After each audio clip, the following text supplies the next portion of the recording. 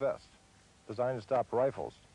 It was created by a man who had a lot of intelligence and a hell of a lot of courage, because he was the first man to ever test concealable soft body armor.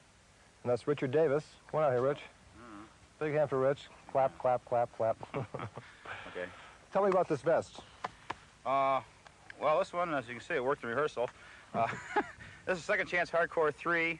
It's sort of a go anywhere, do anything type vest. You can take the pad out of here and put it inside a deep cover shirt. You've got a rig similar to this, where you can put it on, wear it concealed, goes through airport metal detectors. It's sort of the Soldier Fortune model. We have a Hardcore 2, which is smaller and real cheap. I call it the Peruvian Private model. And we have a Hardcore 4, which is bigger, comes from here all the way down below the groin.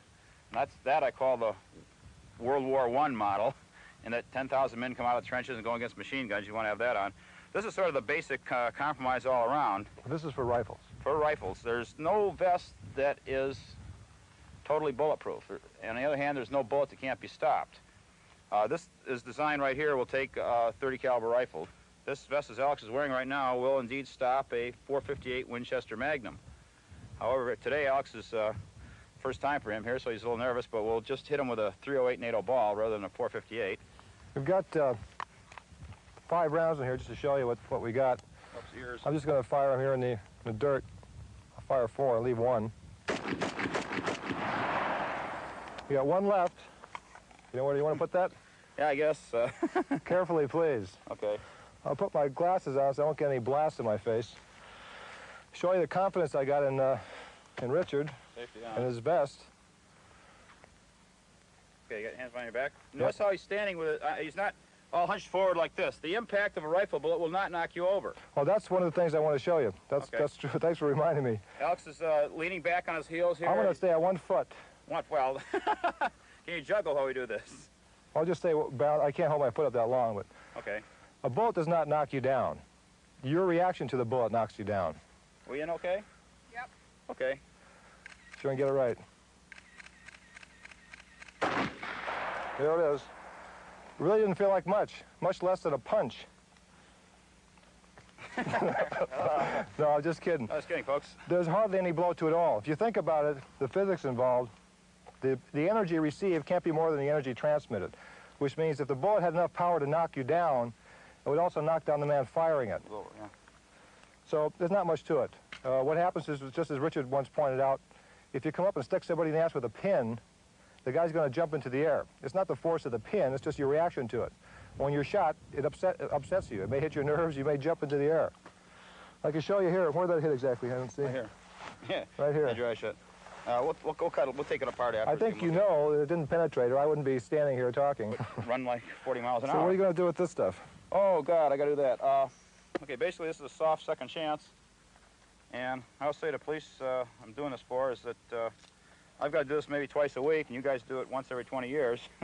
So what I use here, instead of, I don't have any metal or inserts in a soft vest here, but we resort to using some magazines just to take the shock out of it, because if I didn't do that, my chest looked like a piece of raw hamburger, and I don't get to kill anybody afterwards either.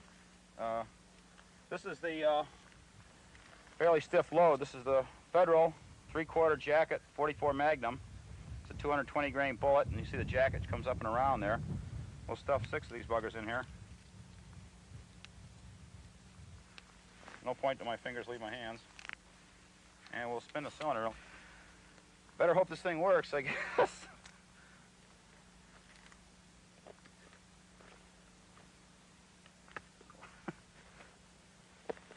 It's an ugly pimple you have there. Yeah. These vests cost roughly $300 a piece. We can let's have a discount on this one.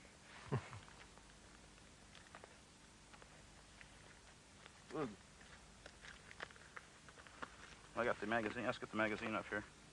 Whoa. Magazine doesn't even want any part of this stuff. And to dispel the myth of multiple hits, we're going to let the round go right about here, maybe. Same area as this previous 44 Magnum was. That was the last demonstration. Like I said, I do this for a living.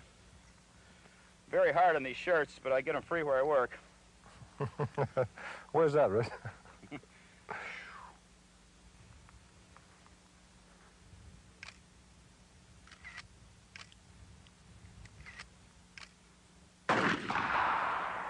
Boy, I hate that.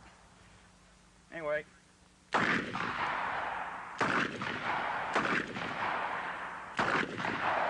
Love it. Looks like a little bit pregnant there. Anyway, again, the vest would not puff up that much in real life here with the shirt holding it down and everything. But the real purpose of the magazines is not to stop the bullet, right? Yeah, the magazine didn't stop the bullet. The vest itself stopped it. It's just to prevent you from getting all carved up inside. Right. Big bruise. Ah. Rich, I'd like you to shoot me again one time. I want to carefully balance that 1 foot to prove the point about the bullet not knocking you over. Got a crazy Pick man up here. that, Cutting into my act, you know. now be careful. Magazine lashing out so a little while. Okay, one around. NATO ball. It's out of there. What the heck? I want to balance that 1 foot. Okay, I'll shoot right here and. Okay. Okay, so you can get a good angle of that. You I'm on got 1 foot. Got him balanced on 1 foot? Yep. Okay.